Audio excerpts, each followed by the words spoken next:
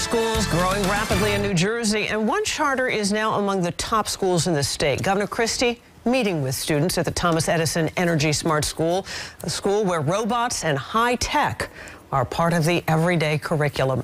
New Jersey reporter Tony Yates with more from Franklin Township.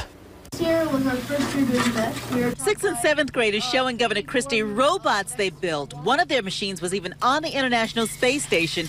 What you hear from the kindergartners through 7th graders at the Thomas Edison Energy Smart School: excitement. They teach us nice things, and the teachers are very nice. It has tests, and I really like. I like the experiences we get. We get Model UN, bands. I like the science that our school gives because they're very interactive with us and a lot of hands-on activity.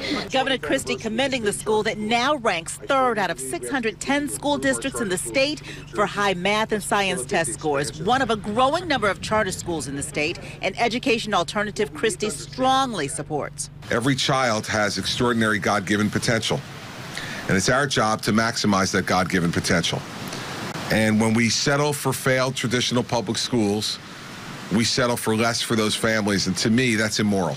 The kids show off trophies and awards, all the classes. The work is very hands-on.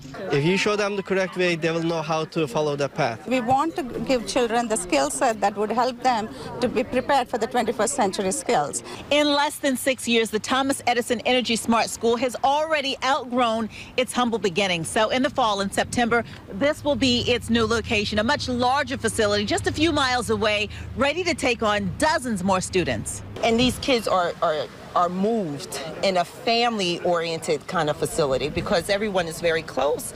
Being that it is smaller, we get to engage a little more. In Somerset County, Tony Yates, Channel 7 Eyewitness News.